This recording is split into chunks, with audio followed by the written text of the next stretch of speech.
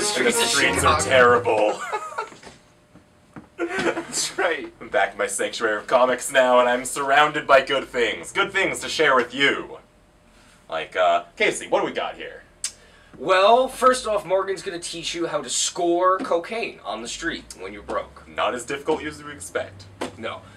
Starting off this week, we will go with a book both Morgan and I are excited about. Finally, it's out. It's a little late. Cool. It's a little late.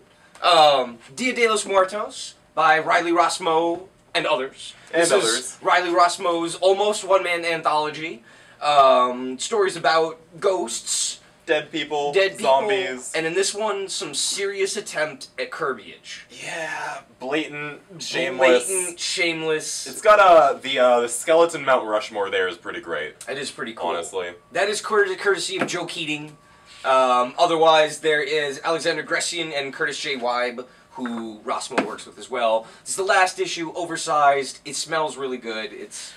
This is a good smelling one, for sure. But yeah, very cool stuff from Riley Rossmo. Also, this week, we've got the trade paperback collection of Punisher Warzone, which is, of course, Rucka's finale for his Punisher run, drawn by Carmine Di Giandomenico.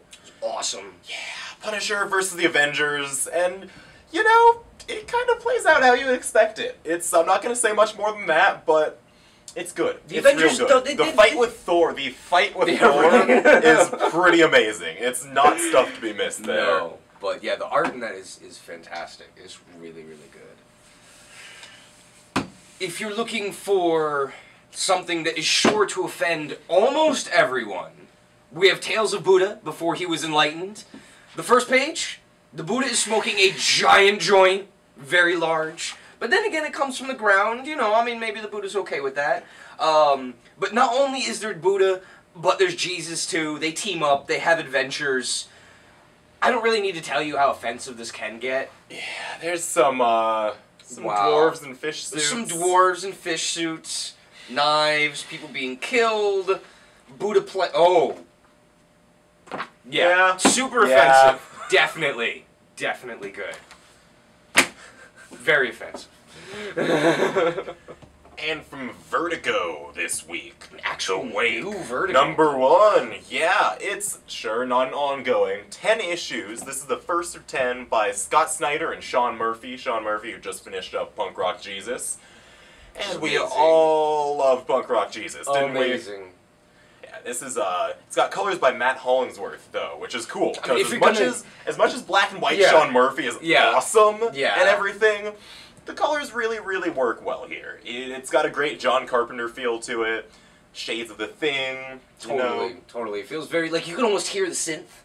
You know, John Carpenter's synth music coming up. Maybe that's something. Just me. I don't know. It's probably just you, honestly. Whatever. But there's something spooky going on down in the depths of the ocean there. Sci-fi and of course, there's a science team trapped in a submarine at the bottom of the sea to figure out what exactly it is. Of course. Yeah. You can see where this is going. Brought to you by the man who brought you the Court of Owls. And American Vampire. And American Vampire. Can't just saddle that Court of Owls stuff on him. Well, I mean, that's what he's paying his rent on. So, you know, whatever. From Marvel this week, a book that I have talked much crap about. I'm totally going to go back on my word about this book. Mainly because of my love for Psylocke. It's bordering on obsession. It's creepy. But there's Spiral, there's the Phantom X's, and then there's Puck. Why? Because Puck is awesome, duh. And he comes up to, like, the crotch on all the women. Like, that just must be his... Like, I don't understand it, but that's just, like, as high as up he goes. But, yeah, normally Ron Garney's been on this book, but Adriana Alfano, I think, Adrian Alfano, and, unfortunately, Dexter Story does some pages. It's not... I mean, his stuff on his first few issues of Captain Marvel was a little bit painful to read, but he's definitely cleared it up a bit for this. But this all takes place in, like, crazy, almost Japanese folktale feeling psychic limbo thing? It's inside of Bishop's brain. Yeah, which has clearly gotten messed up since he got thrown to the end of the future. Like, he's growling in other issues, and I was like, when the hell does Bishop... He's standing in an alley, he's like, argh, and this giant, like, bear thing comes up. I'm like, what the hell is going on in this comic? I have no idea. It's brought to you by Sam Humphries, the man who did Fanboys vs. Zombies, which I'm still kind of amazed got published. Still being published. Still being published. Like, I feel like I could draw that comic. Yeah, exactly. So, but yeah, better stuff here. Very trippy, weird, bear, red antelope action with Bishop in. Yeah, he's getting in touch with his spirit animals. Totally. Don't knock him. No, it's the Techno Virus. It affects everyone. Yes, it does. Yes, it does. And if that's not enough Psylocke for you this week, got X-Men #1 here from Brian Wood. And what's that other guy? Oliver Coipel?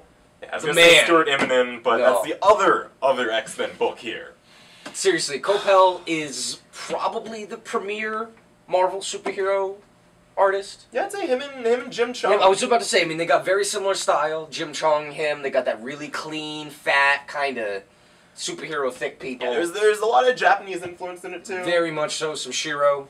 For sure, but I mean, this is, like, it's Brian Wood's X-Men, and as much as Brian Wood, his stuff is hit or miss. Like, he writes really, really phenomenal creator-owned stuff, and then he does slightly less good superhero stuff Ultimate sometimes. X-Men, But his last X-Men run on, the last volume of the adjectiveless X-Men book, which they started over here because it's now. It's Marvel now!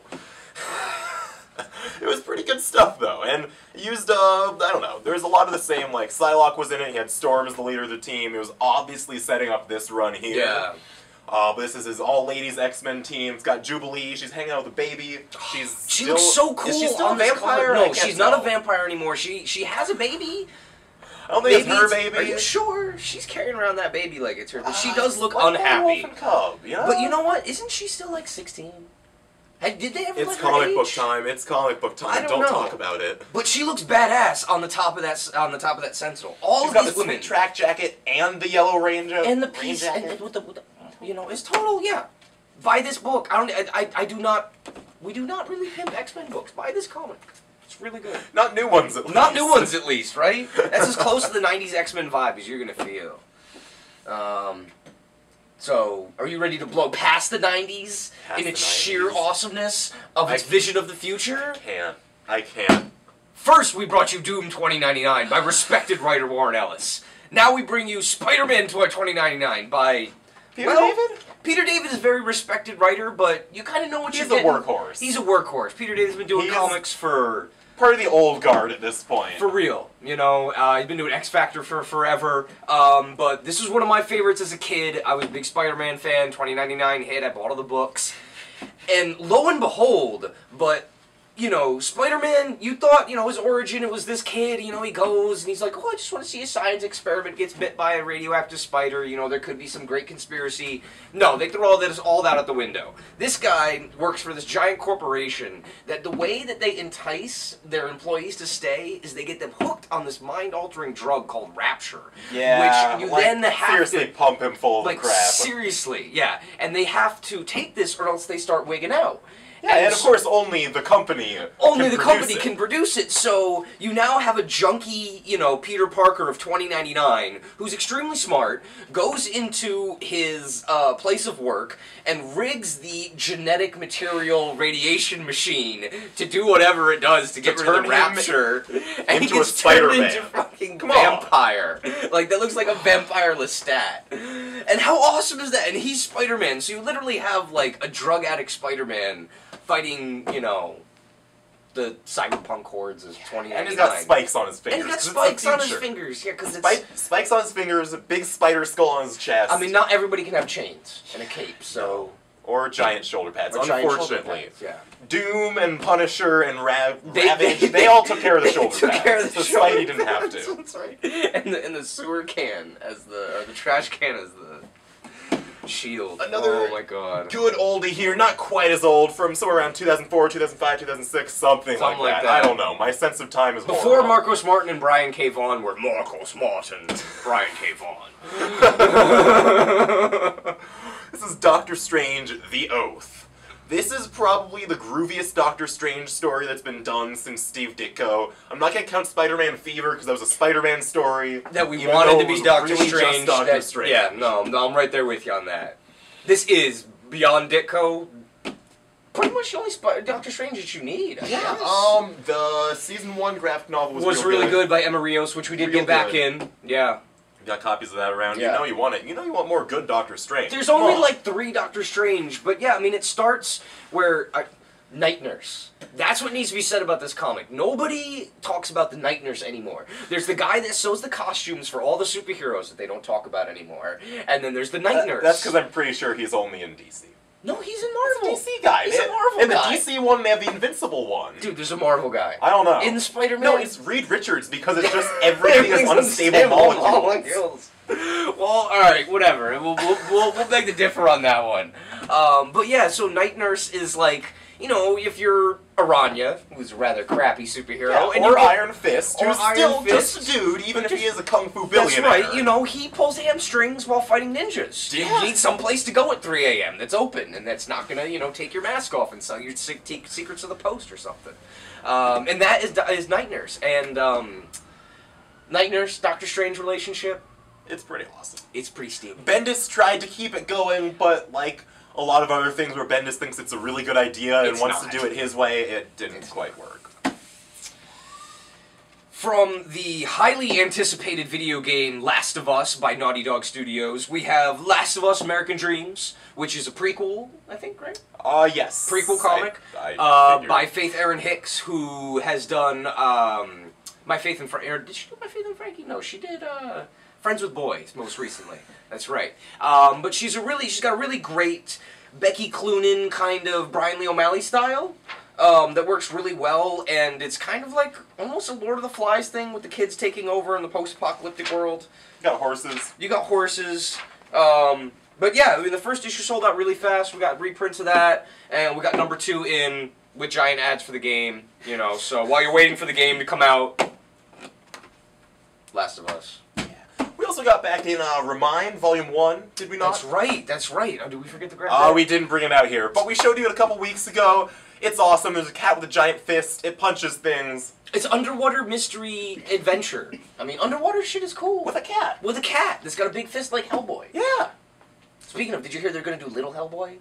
I did see the art, Balthazar and Franco. Yeah. That's going to be cool. Yep, that's going to be awesome. Yep.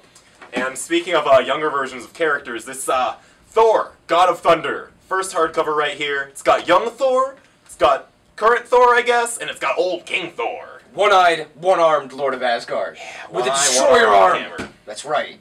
But this has been, talk about like essential stories after Jack Kirby Thor. This is up there. I mean, this is like, Asad Ribic is turning in just amazing painted covers, and then inside he's just got this great like Silver Age cosmic action. Yeah, it channels a lot of, it's got a lot of Frank Frazetta influence in there. Totally. Some Death Dealer stuff going on. The colors are also, they've got this really light look to them. Well, that, like, while having a painted quality to them, it's still like... It works really well. It's Ives Forcina, who I've never... Art! Yeah, no, I've never... In comics? I mean, like, you think that they work together and they planned it or something. And you know what? After 6 issues, he's still on the book. Name me one other artist from Marvel that's still working on the same comic after 6 issues. Maybe that's why you guys aren't selling a lot of comics? I don't know. Maybe. But yeah, you know, you keep one artist on the book, you sell a lot of comics, it's really good, it's a concise thing, and 5 years down the road, nobody knows that it was later. Yeah, and having sharks getting punched in half doesn't hurt at all either. No. That's always good. No. I think that's it. And cover of the week. That's right, we're bringing it back. Yeah, why not? How sexy is that? That is awesome. That is like if I was 15 and I was reading comics, I would take this down to the Photoshop and I would make a big poster and I would put it behind my door so my mom didn't see it when she came in and busted on me, you know. But totally. I mean, it's just so cool. You got Mohawk Punk Storm in her nice kind of like... In her Chris Anka design. Yeah, Chris Anka. Both the Chris Anka designs going on there with Storm and Psylocke. You got Chris Bachalo's Rachel Gray design. Yeah. It's badass. It's hip. It's edgy. It's 90s. It's cool. Well, not nearly as hip, edgy, and 90s as 2099. But you know what, man? That's the future. You can't be as hip. It's 90s in 2 ways. It's from the 1990s, but it's about the 2090s. Holy crap! We'll leave you with good wishes from 2099, and we hope your day is as futuristic and shiny as ours is. See ya.